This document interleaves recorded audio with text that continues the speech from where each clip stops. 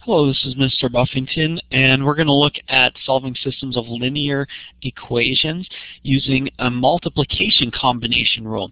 Remember in previous lessons when we've looked at the combinations, when we can combine, it's usually because you have a matching number, like 2x in both equations or 3y in both equations. When you don't have that, you can still use linear combination. It just takes one step more. So sometimes this will seem like an effective use of times. Other times it just might not. So I'll teach you this method, and then you can choose whether you want to use it or not. But here's the way to solve it. What you would need to do if you get a situation like this is you need to change one of your equations so that they look the same. So what you're going to do is multiply one equation times 2, for example. When I do that, I'm going to multiply that 2 times each term. It doesn't change the value of this equation, it doesn't change where that line is. It just will make it look like this.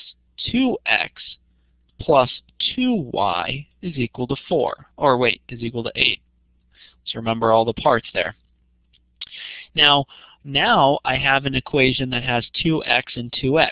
I could have also multiplied it by -2 if I wanted to, but I just multiplied it times 2. So now I'm going to line up the two equations, 2x plus 2y is equal to 8 underneath, and I know I need to subtract the second equation from the first if I'm going to eliminate my x values. So again, the first step is multiplying. This adds one more step to our combination method, but otherwise it's the same exact method as regular linear combinations, or adding and subtracting equations. All right, let's go ahead and subtract. 2x minus 2x is 0. 3y minus 2y is y. 2 minus 8 is -6. Remember that I need to, and the biggest mistake when we do this is that we don't subtract every single term. We need to make sure that we're subtracting every term. Now that we know y is equal to -6, we can plug that into any equation. I'm going to use this x plus y equals 4 equation because that one seems easy. X plus -6 is equal to 4. Or in other words, x minus 6 equals 4. I'm going to add 6 to both sides of the equation, telling me that my x value is equal to 10. Y is equal to -6, x is equal to 10. That's the solution for this system, 10, -6. All right, and we solved it using combinations. Now, we could have also solved using substitution. All right, if we had just substituted or transformed this equation to solve for a variable and then substituted, that would have worked too. But we can use linear combination even if they don't match up. So here again is the steps laid out for you. You have two equations. How do we do it? We'll need to change the system so that they match. Then we do this using multiplication. After they match, you'll go ahead and use linear combinations just like normal. I'll show you another example here. This one here is a little bit more challenging because you've got 3x plus 5y equals 6 and 4x minus 2y equals 8. This one here I'm going to have to do something to make both numbers match up. So for example, I could take this one. You can do this in any number of ways. But I'll take this one and multiply it times, let's say multiply it times 2. So 2 is going to be multiplied times each of these. 2 times 3x is 6x. 2 times 5y is 10y. And 2 times 6 is 12. I'm also going to multiply this one here times 5. And the reason I picked 2 and 5 is I picked the coefficient of the second term so that my y values will match up. So 5 times 4 is 20x. 5 times 2 is -10y. It's 5 times -2. And 5 times 8 will give me 40. Now that I have my y values that match, I can go ahead and join these two together. So I'll write them under each other, 20x, -10y, 40. And I'm going to add these two equations together.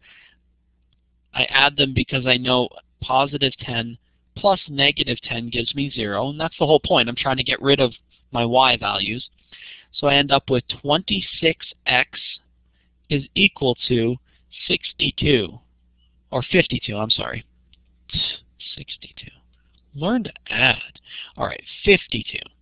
I divide both sides by 26, and my x is equal to 2.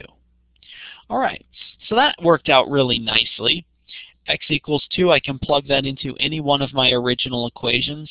Both of them look equally difficult or equally easy, so I'll just pick the first one. 3x, or 3 times 2, plus 5y is equal to 6. 3 times 2 is 6. 6 plus 5y equals 6.